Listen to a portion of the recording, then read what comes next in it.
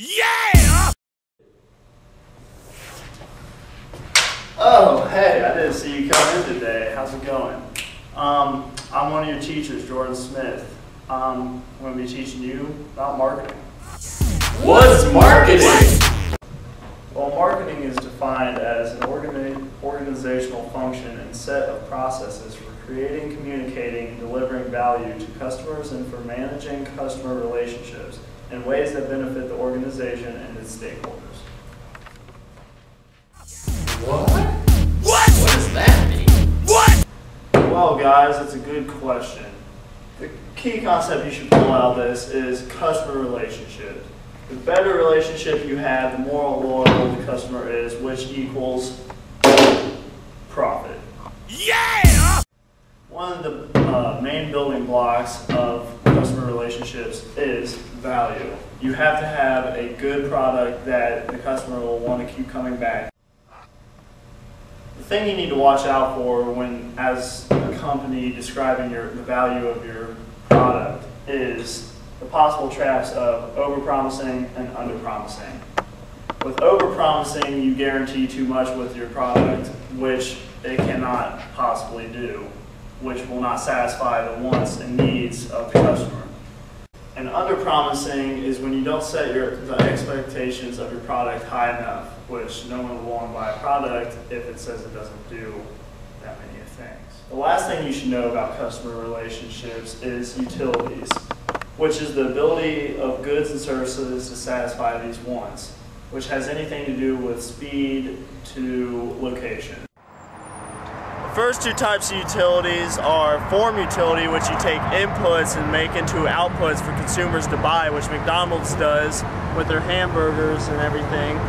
The second is time utility, which is a convenient time and it's open for everybody, which they're open 24 hours. Go.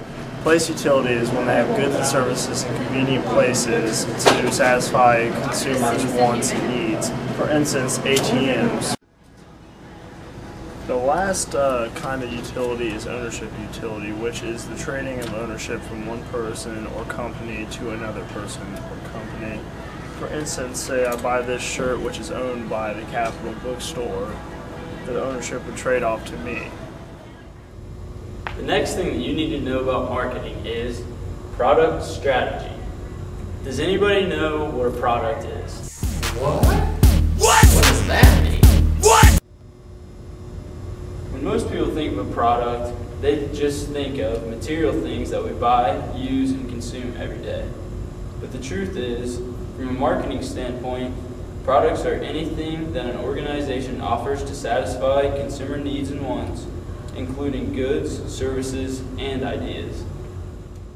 The next thing you need to know is the difference between the two types of products, consumer products and business products. Consumer products are purchased for personal use or consumption. Business products are purchased to use either directly or indirectly in the production of other products. When a food service company like this place buys potato chips, it's a business product. Yeah! But when I buy them for my own personal consumption, it's a consumer product. One type of product strategy that businesses use is product differentiation. Types of product differentiation are quality, features and benefits, product lines and product mixes, branding, and packaging.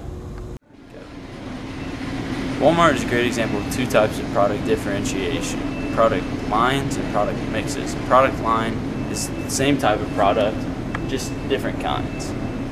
And then you also have product mixes, which is thousands of different products in the same store.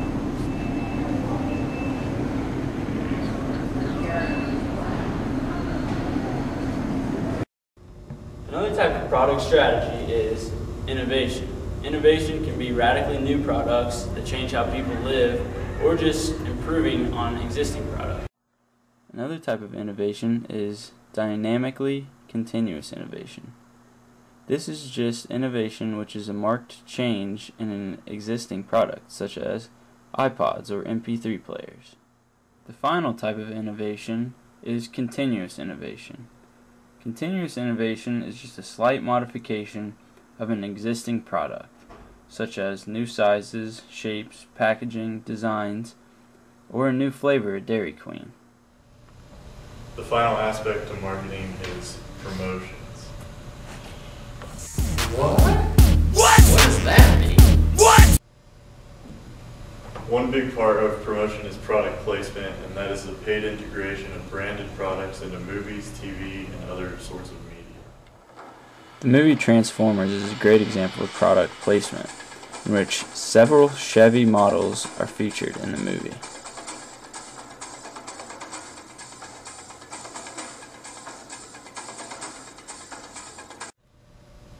Sponsorship is another big part of promotion, and that is the deep association between a marketer and a partner, which involves promotion of the sponsor in exchange for either payment or the provision of goods. An example of sponsorship is the Manchester United soccer jerseys, which feature an AIG logo. Another important aspect of marketing is just distribution and costs.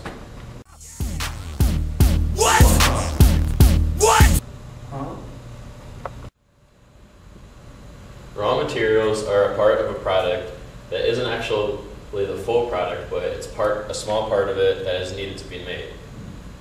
This raw material is transferred by logistics, which is usually a truck or a semi, to the warehouse or storage facility where the raw materials wait until they go into the production phase. The production phase is one of the most important phases because that's where the raw materials become the actual product. After the production phase, the final product is stored in a warehouse until the actual store needs that product. When the store needs the product, it's shipped by logistics, which is again usually a truck or semi, but can also include airplanes or any other kinds of transportation, and it's taken to the distributor or a store. And that's where the consumer buys the product, and that's where pricing comes into play. A cotton field is an example of a raw material because it is a part of the item being made and required to reach the final product. This is a semi-truck, which is used in the logistics portion or shipping portion of a good, where they usually ship the good from the warehouse to the actual store. In other cases, when entrepreneurs run the company, like a small company, they need to use FedEx because they don't have their own shipping method.